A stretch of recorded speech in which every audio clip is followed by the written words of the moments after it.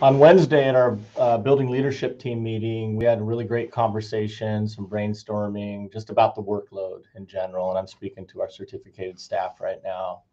Um, Admin, I'll just speak for us. We understand how hard the work is. We're working really hard too. We aren't developing lesson plans. We aren't assessing kids on a daily basis formatively, and then, every week or so, something more summative. But we understand, we know that the grind is probably double of maybe what it's been in past years, and probably even more than it was during distance learning itself. You're doing the work to meet the needs of kids, and I don't mean just academic. I know it's full circle. So appreciate all the work you're doing. So the topic that came up, and I'm going to kind of beat your department chairs to the punch a little bit to help them out mainly, is I want you guys to have some conversation in your next department meeting, okay, about how to lighten the load. And the things we talked about is we have a series of SIP boosters, which are tied into our SIP. I can't let go of that as a principal, as the duties I have bestowed upon me. We have to stay aligned with that. But we're trying to figure out ways that teachers can also create a little bit of work relief. And I know keeping up with the SIPs, especially if you're new, and to some degrees, how does this year not feel new to everybody?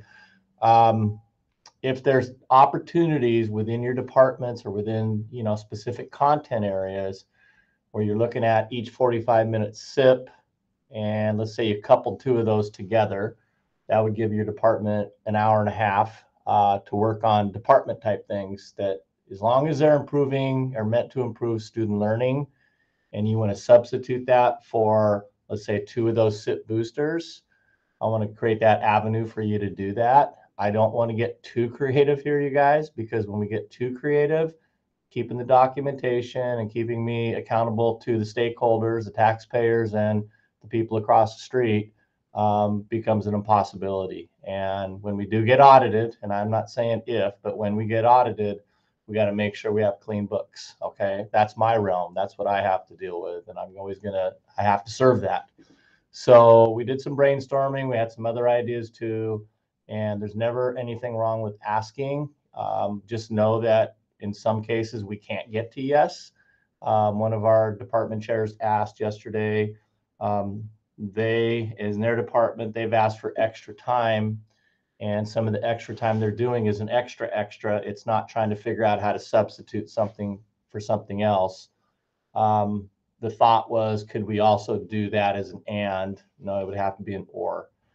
We can't do both. So I guess what I'm saying is they've asked for extra hours to be paid out of categorical for several of their teachers to come together and talk about the things that they can't hit in PLCs, and they just don't have time in department meetings, because really their department meetings more about just updating them what's going on at school. So we're looking at that through our decision-making model. The admin team has approved that for those funds, but that's not the same as the SIP booster. SIP boosters you've already been paid for in your contract. You're being paid for throughout the year.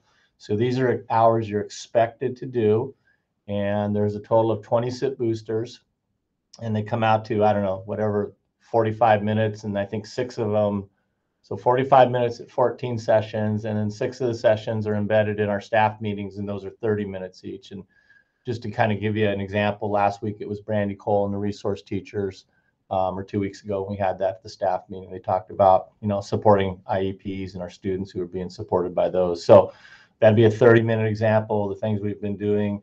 And Edpuzzles, I know SIOP, they're doing their trainings more in person. That's the one coming up next week. Those we can't record because each situation is its own dynamic situation. I would say, because we have over 300 ELL students in the building, that would be one that you'd want to say, I really need to go to.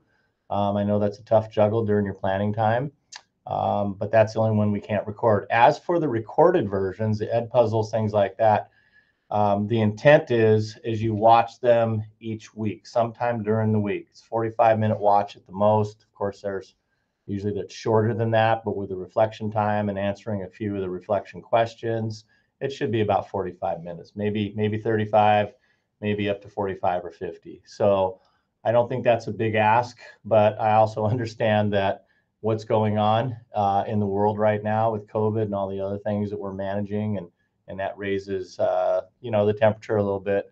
I want you to also work smart. I want you to take care of yourself. If you save those for the weekend, that's fine. What I said yesterday or Wednesday is let's not turn it into a big binge session. Like we might binge watch a Netflix series or something like that during one of our breaks, because that doesn't serve our students. The idea is we learn the content, we take a few of the kernels out of it, and if we can apply those and see how well they work, they may not, and then have some conversations in your PLCs or in your department meetings about those. But it's just about continuous improvement in this world we're living in right now.